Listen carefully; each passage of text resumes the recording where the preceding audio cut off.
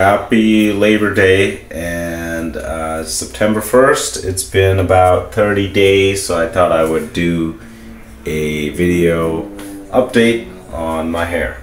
And if anyone following these, so it's been 30 days for the back here. I hate it that I can't see this. I think that's, there we go. So not able to see that there, the back, hopefully. Yeah, light on it. Just gonna try. So the back here, which was done, that area is that was done about 30 days ago, so it's been 1 month. All the scabbing, I believe, is off now. I can still feel the prickly hair in the back that's been plugged in. As far as the front here, it's been a year now. So this portion right here, it's been 1 year. How's that looking? I know from the front right here, it looks fairly thick, especially under this lighting.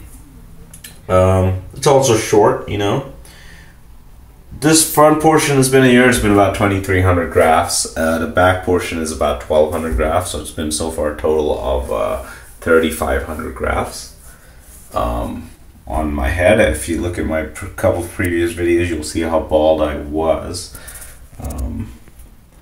You can see the sides are already fully healed. I don't feel any pain, nothing at all. It feels great, as great as having a bunch of grafts sticking out. You can feel.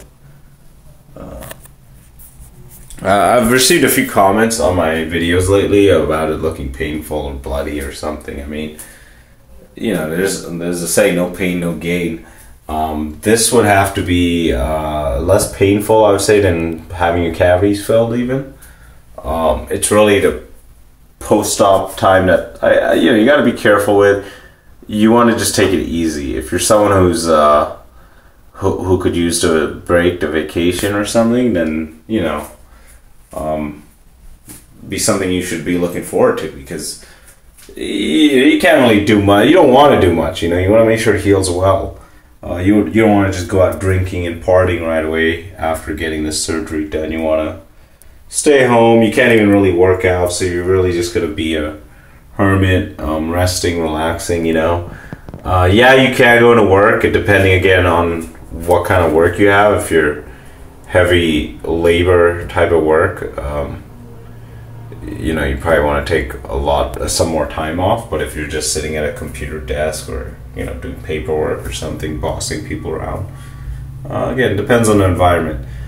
Someone sent me a video the other day actually asking me a bunch of questions. It was like 8-minute long, and I don't want to say your name in case you're watching this and you don't want to disclose who you are. You're welcome to post that video as a video response to any of these. If you want anyone else who watches these forums or who's had this transplant done answer it as well, any of the questions you have. You asking me, am I using minoxidil or Propecia or any things that is recommended? For you, after seeing the video, they're recommending it because you still have so much hair, and if balding is in your genetics and you're eventually meant to go fully bald, they want to use Propecia and Rogaine, so at least you prevent further baldness, or at least it'll go away more slowly. Someone like me who's pretty much all bald on the top, and you can see like right here I'm bald in the front. If I apply Rogaine, or even if I take Propecia, this hair in the front I don't believe is going to come back. I've tried it. I've in fact stopped using minoxidil at this point. To me, I feel there's really no reason to. Like I said, it just makes my hair sticky and stuff right now. It doesn't look like it, but it's really soft and nice. Again, it feels really good.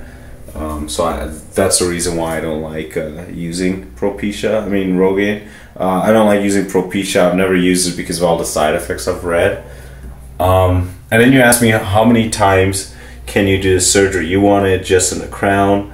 You can do it multiple times. Like I've done it twice already. But what it does is it thins out your donor hair, depending where they're getting the hair from, and you can get from the beard, the chest, the sides, the back. They want to take it from a place where that hair is permanent, where it's not going to eventually fall out. The problem with these hair transplants is like one of my uncles, he doesn't have any donor hair. He's about 67, I would say, or 68. His side hair has gone so thin.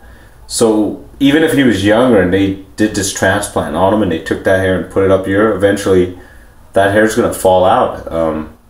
His side hair wasn't really DHT resistant, that means, as they say. Even this top hair that I had put in, it could again start thinning out in a few years, just because the side hair that was taken might have not been DHT resistant. So, you know, this may not be a permanent solution, and that's why I'm documenting this. I want to see how well this hair is going to continue growing.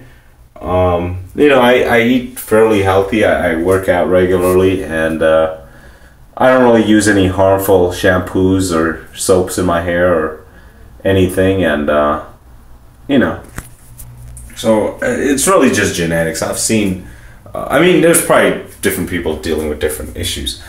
For me, I believe it's genetics, because I've seen some pretty grizzly bums or really fat people who, you know, aren't eating that healthy, full head of thick hair, and they use gel and different products in the hair, and they never have to even worry about it. They get up to their 60s, 80s, and they look fine.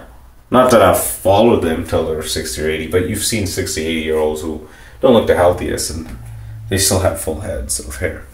So yeah, to answer your question, you can keep doing the surgery, but it is going to thin out your donor hair on the sides and the back each time you do it, because you're taking hair literally from here and putting it up here, and so this hair is going to be getting depleted. It's something you know, your only option really is either shaving your head, keeping that donut look, or doing this hair transplant. I decided to go ahead and do it because, like I said, I didn't know anyone personally who had it done. A lot of people were talking. I saw results online, but I saw mainly sales pitches. That's why what provoked me to even want to do these videos. So anyone else who's decided to get a hair transplant can just see someone real actually going through the surgery. And so now I'm just waiting to see my hair grow out and see how it looks when it's grown out. Can I get a decent hairstyle? A lot of people have been telling me even the crown is one of the toughest places to fill. So now that I've just had that done, and I've only done 1,200 grafts to it, let's just see how that even looks. You know, I mean, if you can see my hairline is fairly back, but if this all grows out, and including the back here, the crown, I didn't get a decent haircut, well, I'll be pretty satisfied and won't really need another surgery. That's what I'm hoping for.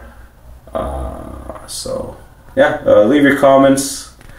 Anyone who's had a hair transplant maybe 10 years ago, I'd love to hear if any of you watch that and you've had it years ago or know anyone that has. I want to know how are their results still to it, you know. I'd hate for you guys to have to wait 10 years just to see my results. So if anyone knows or has had it done, someone who's done it at least like 10 years ago, is the hair still as thick as it was when it was first done? Are they using supplements like minoxidil, Rogaine still, or Propecia? Like I said, I'm not using any of that. I don't really want to. Rogaine, like I said, I mean, I'm putting it, I was putting in the crown even, I saw no results at this point, so what's the point really, you know? Maybe it'll make this hair a lot thicker, stronger, but I was applying it. Again, I didn't really notice much results difference to it. If anything, I felt it made it worse. I feel now without the Rogaine, it's looking a lot better. So yours in bad lighting, and my back of my head looks pretty perfect.